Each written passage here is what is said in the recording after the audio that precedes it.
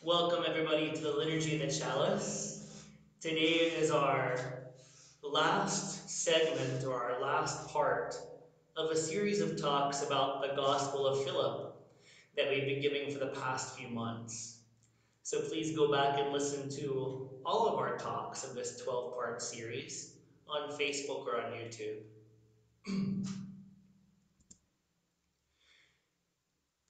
I've chosen a few verses to conclude our discussion on.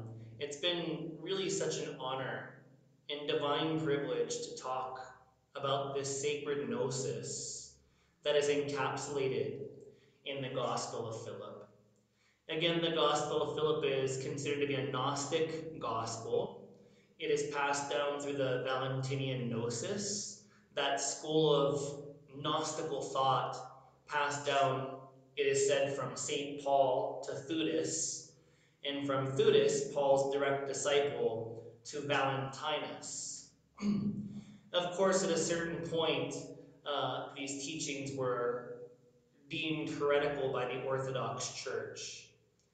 And we can see why. If you look back on the different classes that we've had, the different talks in the Gospel of Philip, it's clear that this is that although they revered Jesus and his death and resurrection and his teachings, they had a very different idea on what the sacraments were about, what they meant, and even what resurrection was. Because it's said in the Gospel of Philip that you have to experience the resurrection before you die, which is something quite different from Christian orthodoxy. So, let's conclude with the final verses. Ignorance is the mother of evil. Ignorance is the mother of all evil. Ignorance leads to death because those who come from ignorance neither were, nor are, nor will be. But those in the truth will be perfect when all truth is revealed. For truth is like ignorance. While hidden, truth rests in itself. But when revealed and recognized, truth is praised in that it is stronger than ignorance and error. It gives freedom. The word says, if you know the truth will make you free. Ignorance is a slave. Knowledge is freedom. If we know the truth, we shall find the fruit of truth within us. If we join with it, it will bring us fulfillment. So these are literally near to the end of the Gospel of Philip. So these are among the last verses from the Gospel of Philip, where the author or authors are trying to encourage us to do something with our lives. Most of humanity is in the grasp of ignorance, and we're slaves to ignorance. This is just true. We go about our life without any real direction. We're ignorant of the immortal part of us. We're ignorant of our relationship with God. We think God is somehow far away from us, but yet God is in every molecule of space. The smallest particle that science can identify, or ever will identify, is full of the Holy Spirit. There is nowhere where God is not, but yet we're ignorant of this. And until we realize that God is in every molecule, every cell of these bodies that we have, and it's behind every thought, every emotion, every action that we do, until we realize that God is the only thing there is, that we all emanated forth from that, then we will be in ignorance. And it's ignorance which causes us to sin. Sin sounds like a heavy word, but honestly, all that sin is a mistake. A sin is a mistake, and don't we all make mistakes every day? When you say the word sin, It sounds so heavy, right? But sin is only a mistake. The Hebrew word is hata, which simply means to miss the mark. The mark that we're missing is identifying and having union with God consciousness that's within us. So there are two paths to take: the path of life and the path of death. And that sounds heavy too. And it is heavy, but it's not what it sounds like. They say that the result of sin is death, or the merit of sin is death. I believe it was Paul that said that in his epistles. And they don't mean that when you sin or make a mistake, you should be put to death. The natural conclusion to constant, mindless, ignorant sinning is spiritual death. A lack of spiritual understanding, a lack of gnosis, a lack of illumination, a lack of perfection or wholeness within us. And until we transcend ignorance, we were never illuminated, we are not currently illuminated, nor will we ever be illuminated or perfect until we eradicate ignorance. We have to pull it up from its roots. Ignorance and truth both have a veiled factor, right? Ignorance veils our spiritual eyes to spiritual truth. It causes us to act in ways that take us away from union with God instead of toward union with God. Truth is hidden behind ignorance.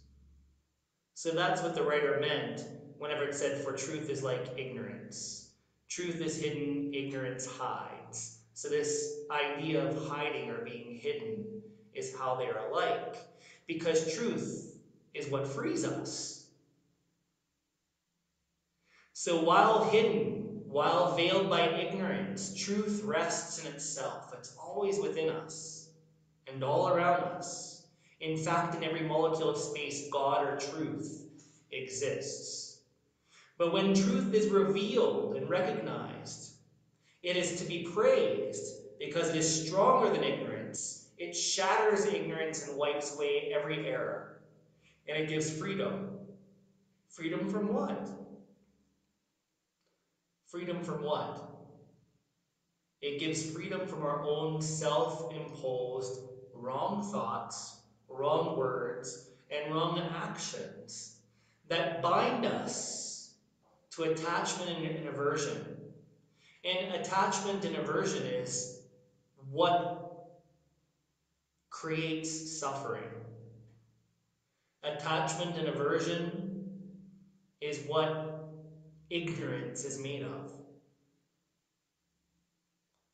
The only thing we should be attached to is God alone, for that is the one permanent. And that is the truth. If you know the truth will make you free. And the truth is God alone. God alone is. There is nothing but God. God is one, and we are part of that one. The truth will set you free. This is found in John 8:32. John is considered a very Gnostic flavored gospel. And the Gnostic Christians revered John, as well as Paul, for their Gnostical verses. For they just interpreted the verses of Paul and John very differently than Orthodox Christianity does. So ignorance makes one a slave, and knowledge makes us free. Free to be one with God. If we know the truth, we shall find the fruit of truth within us. God is within our hearts. Truth is in our hearts. If we join with it, it will bring us fulfillment. It will fulfill all desires and beyond any desire we can think of. Add up all the desires, all the joys, all the pleasures of the world, and it's not even an iota of the joy that oneness with God brings.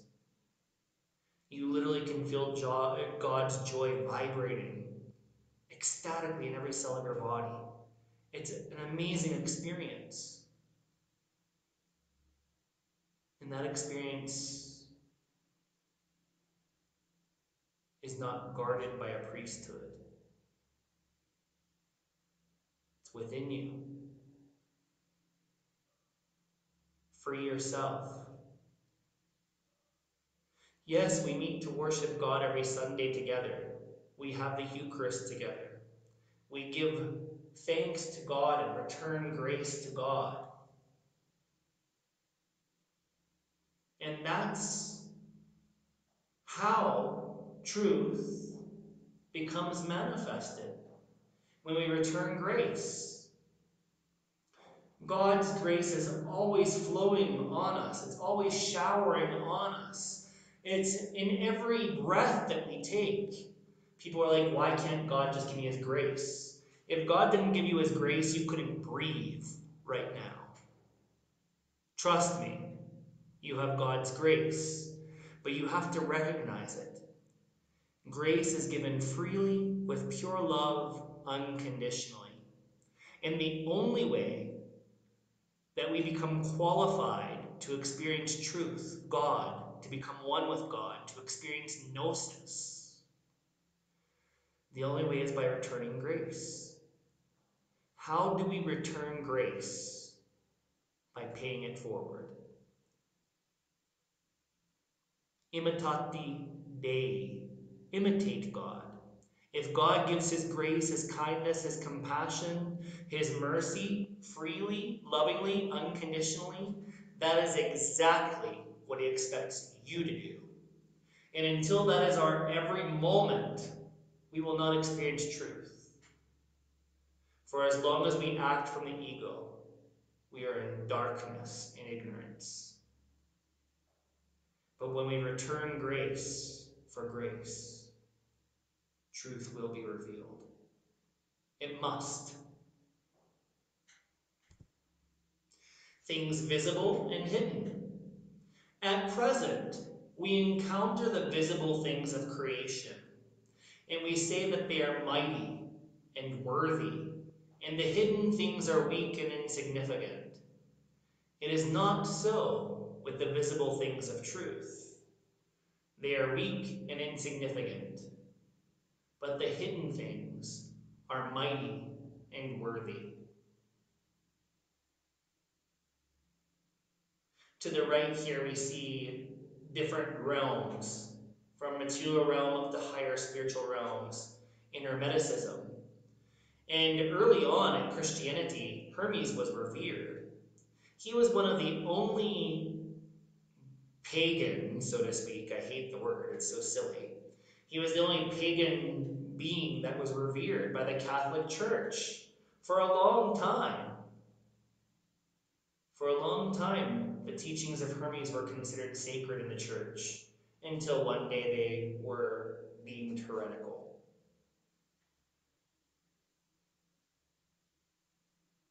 But the ideas of Hermes, of having different levels of spiritual realities, is also reflected in Judaism with the different olamim, or spiritual realities, or spiritual eons, that are discussed in Gnosticism, Christian Gnosticism. So at present we encounter visible things of creation, and we say that they are mighty and worthy, and hidden things are weak and insignificant. So this is the state of most of humanity. We only accept what we can see, because what we can see is what is real. It's what's mighty, it's what's worthy. And we forget that there are higher spiritual realms, because we can't see it. I was on Facebook the other day, which gets me into trouble, and there is something about Jesus online, and I responded back as kindly as I could. And one person wrote back, well, how do we even know that Jesus existed? How do we even know that there's a heaven? And it's a good question, right? I don't feel like this man was being disrespectful either. I think he was just asking a question. And my response to that was, if you're asking this question respectively and not just trying to be divisive, like many people are nowadays, unfortunately. I said if you're asking this question honestly and you want to explore the contents of the Hebrew Bible or the Christian Testament, just look at the historical teachings of Jesus and try and do it and see how you change. See how you become more positive, how people around you become more positive because of your influence by doing Jesus' teachings. Turn the other cheek. If you have something against your brother, leave your offering at the altar, go make up with your brother, and then come back. Forgive them, for they know not what they do.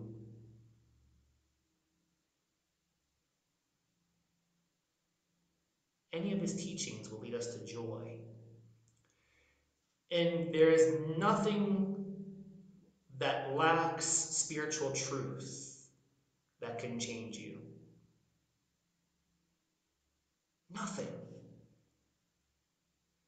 If these teachings are real, they come from a great being, right? And honestly, we're told that there are 9 planets, right? There's Uranus, there's Venus, there's Jupiter. Have I ever been to those places? Have I ever seen them? They're invisible to my eye. I can't see Uranus. I can't see Neptune. I can't see Pluto with my bare eyes looking at the sky. But do I believe that they're there because somebody has told me? So somebody with stronger vision, telescopes, has told me that there is a Pluto, there is a Neptune, there is a Uranus out there, and I believe him. So why wouldn't we believe that Mar Yeshua existed and that he taught these things? People with spiritual eyes to see and hear.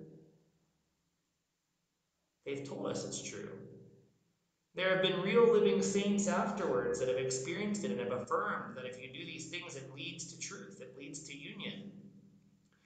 So believe me, Jesus says, the earth and the heavens shall pass away, but my word will not pass away. What he meant was that the day sky, the sky with the sun, and the night sky, which has the moon and the stars, that will eventually be dissolved. This earth will eventually dissolve billions of years from now. At some point, everything created will dissolve. Nothing material lasts forever. But the realms that are beyond the day and night sky, that's just 2 olamim. In the Isaiah scheme, there are 7 olamim, which means that there are 5 more that are eternal. In the Enochian scheme, there are 8 more olamim that are eternal. These are very powerful realities with heavenly eternities and angels and different kinds of divine, spiritual, or infernal beings live in these spheres. They are eternal. God's throne, poetically, is in the highest of the Olamim. And these invisible places, invisible to our eyes, are much more powerful than the visible things that humanity praises so much. So people tend to think that all that I can see is all that matters, and what is hidden doesn't matter. And it's the same thing with spiritual truth. So many people this day say that the Bible is just made up. The Bhagavad Gita is just made up. The Ramayana is just made up. This is just made up. It's all made up. That's because they're too lazy to explore it. Because anybody that sincerely explores and tries to pray, tries to meditate, God will give you a glimpse. He will let you know what is invisible is very real, very powerful, very transformative. And at that point, you realize that everything that is visible, all the brute, gross vibrations of outer speech, outer thoughts, outer emotions, the world, it's all totally insignificant in comparison with what God reveals in prayer and meditation. And if He's given me a glimpse, He can give you the whole show. Trust me, I'm nothing special. So always seek the higher. Remember, what we can see is very low vibration scientifically, right? We know from quantum physics that higher energies move at a very higher vibration. And thus, the faster something moves, the less we can see it with our eyes or hear it with our ears, etc. Doesn't science tell us then, that the invisible is much more powerful than the visible? So quantum physics supports these verses of the Gospel of Philip. And our final verse on eternal light. Everyone who enters the bedchamber will kindle the light. This is like marriages that occur in secret and take place at night. The light of the fire shines during the night and then goes out. The mysteries of that marriage, however, are performed in the day and the light, and neither that day nor its light ever sets. If someone becomes an attendant of the bridal chamber, that person will receive the light. If one does not receive it while here in this place, one cannot receive it in the other place. Those who receive the light cannot be seen or grasped. Nothing can trouble such people, even while they are living in this world. And when they leave this world, they have already received through truth images, and the world has become the eternal realm. To these people, the eternal realm is fullness. This is the way it is. It is revealed to such a person alone, hidden not in darkness and night, but hidden in perfect day and holy light. So we get this idea of a union. The bridal chamber and the bed chamber are the place where the soul marries God, where the soul becomes one with God. And during this union of soul with God, because all souls are feminine to the one masculine God, all souls are energetically negative to the one energetically positive God. So when soul and God unite as one, that person, that soul, receives light, illumination, what is known as enlightenment. If one does not receive it while here in this place, while in this body, on this planet, living this current life, you cannot receive it in the other place. In other words, spiritual perfection and illumination only happens while you're in the body, living in this world or a world like it. A lot of people will always say, oh, my grandfather became an angel, which to them means that he's become kind of divinized or spiritualized in the afterlife. And that's just not what happens. How you die is what you're like in the afterlife. There's no magical transformation just because you die. Your soul just leaves the envelope of the body and it moves around in the afterlife. So dying doesn't make you enlightened. It doesn't make you one with God. It doesn't make you anything. So if you've not become one with God in the bridal chamber and received light while living, then you have to reincarnate and try again. But those who receive the light, those who are enlightened, cannot be seen or grasped. In other words, you can't identify somebody who's illumined or perfected by looking at them. And once you do identify an illumined person, you just can't grasp how they behave, how they think, how they see things. They're so far beyond our limited viewpoint until we too become illumined through the work of prayer, meditation, and selfless service. Nothing can trouble such people even while they're living in this world. Who can bother somebody that is one with God? If you're one with God, you are fearless.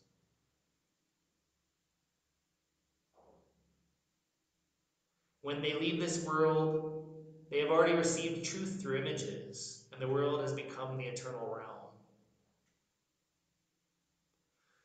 So they see this world as a heavenly place because, again, they're one with God. So when you're one with God and you see God in everyone, in everything, how can this world fail to be a divine realm? And honestly, this world is always a divine realm. We just make it hell by choosing to stay in ignorance. To these illumined people, the eternal realm is fullness. In other words, it's so joyful, so blissful, so ecstatic that there's nothing more to wish for because every desire has been fulfilled. And this is the way it is. It is revealed to such a person alone, hidden not in darkness and night, which is ignorance, but hidden in perfect day and holy light, illumination. And the mysteries of divine marriage, the bridal chamber, it's performed in the day and light, which means while living, and not at night. Night represents death. This is our goal, to become one with God, to seek God while living, and to bring everybody else with us that we can. Not by going out and knocking on doors and annoying people with pamphlets about Jesus' death, resurrection, and blah, blah, blah, but you inspire people just by smiling, by being a good human being, by radiating joy everywhere you go. And then when they say, why are you this way? You can say, I practice the teachings of Mar Yeshua, and that's pretty cool stuff. Oh, I'm not into the Jesus thing. Oh, neither am I. I go to this church, the Church of St. Philip. And this is how different it is. Why don't you come hang out sometime online? This concludes the beautiful teachings of the Gospel of Philip. Let's continue with the Liturgy of the Chalice.